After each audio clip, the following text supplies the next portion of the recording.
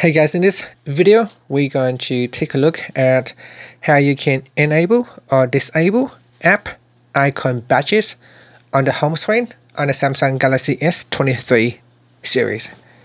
First, tap on the home button to go back to the home screen. From the home screen, swipe down at the top and then tap on the settings icon.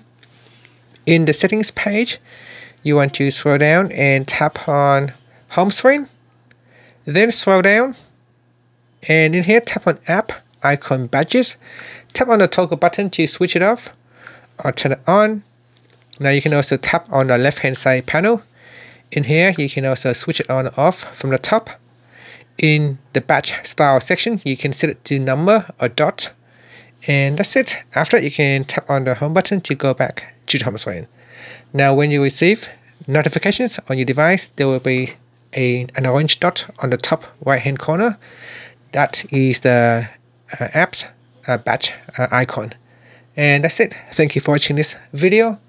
Please subscribe to my channel for more videos.